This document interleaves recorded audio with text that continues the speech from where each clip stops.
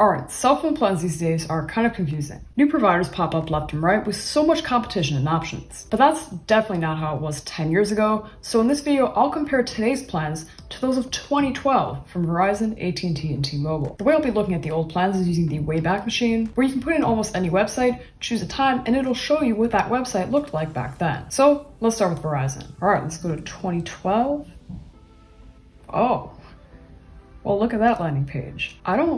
I've never seen this website before, but someone's gonna have nostalgia for this page right here. So it appears they have two different types of options. As you can see here, they have the Share Everything plan, which is basically their postpaid offerings, and then they got prepaid. So it'd be very interesting to see how those compare and contrast, and also what the business practices were like back then. You gotta remember, they had stuff like data buckets and data bundles and overages and all that. Stuff has definitely changed since then, so let's see what it looked like back then. So basically you have the line access charge. This depends on the device you have.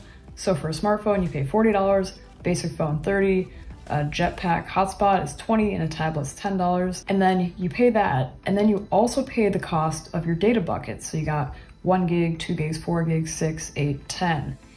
Look at these prices. So if you wanted just 1 gig, that would be $90 for your smartphone. Sheesh. Verizon, you finessing us right now. And if you need more than 10 gigs of data, you can add 2 gigs for $10 a month by logging into My Verizon.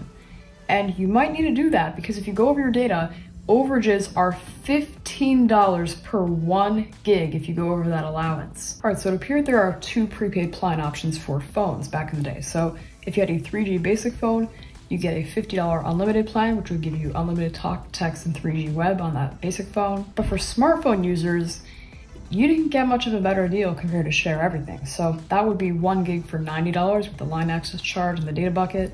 This is all in 1 gig of data with unlimited talk and text for 4G LTE smartphones. That would be $80 a month for that prepaid plan. Of course, you gotta add the taxes and fees to that as well. So if you wanted to use this 1 gig prepaid plan back then, I don't know, maybe this website didn't archive correctly, or if this is actually just really sad. So back in 2012, you used that prepaid $80 1 gig plan. You could only use it on one phone, one option. You gotta buy it from Verizon. And that's this, oh, it's a 3G phone, so you can't even take advantage of the 4G speeds of the plan. So it's the Samsung Illusion, $150.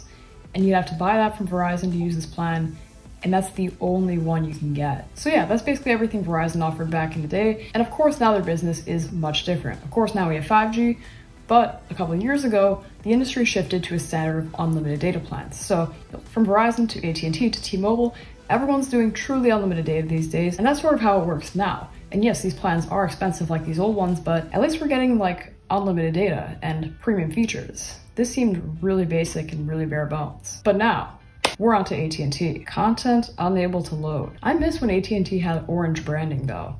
Maybe it's just a personal bias because my channel branding is orange, but I really liked when AT&T had orange branding. So my understanding is AT&T had 2 types of plans. They had the individual data plans and the mobile share plans. So these individual data plans, they aren't quite like a data bucket and a line access charge. Instead, you have a voice plan and then you add your data plan to that. So the voice plans for a single line start at $40, and then you'd add $20 for 300 megabytes to your smartphone, $30 for 3 gigs, or $50 for 5 gigs. And oh boy, overages are bad. So $10 per gig on the 3 and 5 gig plans. But if you go for the $20 300 megabyte data pack and you use more than 300 megabytes, you get overaged the same amount as you normally pay. You get overaged $20 per 300 megabytes. Now for the mobile share plans, these are very similar to what we saw from Verizon with the Share Everything. So share data, and you have the data buckets along with the line access charge. Now something that's interesting here is AT&T has a different line access charge for your smartphone depending on the data package you get. And the more data you get, the cheaper the line access charge is. So I guess that's good. And in terms of data though, prices are still really high. So the total, if you wanted 1 gig for your phone, that would be $85 when you add the data bucket for $40 and the line access charge for $45. 4 gigs would come out to $110. 6 gigs would be $125. You get the idea. If you really wanted to go extreme, you could get 20 gigs of data for $200. A $200 data bucket, and then a $30 line access charge with that. I'm just appalled that people were used to this and people were okay with this back in the day. Of course, now we're spoiled with unlimited data nowadays for, you know, really, really cheap. But this just comes to show we have come a long way. And of course, once again, nowadays AT&T offers not just unlimited data plans like everyone else, but their unlimited data plans are really good. And in terms of technology with their network, it's pretty ahead. AT&T has certainly come a long way from this kind of website and these expensive plans to now actually offering pretty good value, especially with all the discounts that you can get with it. All right, finally, T-Mobile. Yeah, I can already tell this website is from a different time. Wait, they had T-Mobile Test Drive back then? I remember they introduced T-Mobile Test Drive back in, what was it, 2014, where they would give you an iPhone on T-Mobile's network. And then in 2019, they introduced Test Drive, where they basically give you a hotspot and you can use T-Mobile's network that way. Fun fact, I'm actually testing that right now. I did not know they had Test Drive back then. You know, this was a different time when Windows phones were still sold. So you'd get Classic Unlimited, which is just unlimited talk and text. You don't get any data, no internet, no mobile web. That's $59.99 a month. And then with 2 gigs of high-speed data, that's $80, so pretty similar to the prices we've seen from Verizon and AT&T. And then 5 gigs of high speed would be $95 with hotspot as well. So honestly, considering what we've seen so far, that's actually pretty good. But then you've got all these other options that just are not very good. So for 500 minutes of talk time, you get your 500 minutes, unlimited text, and your choice of data. So 200 megabytes would be $60 a month.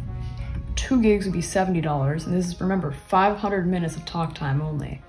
Remember counting minutes? I feel old because this does not feel like that long ago, but at the same time, it feels like it's so long ago because look at this website. So this one would have 5 gigs of data for $85 plus hotspot, and then this is the unlimited ultra. You're probably at the edge of your seat right now, 10 gigs of high-speed data for $115 a month.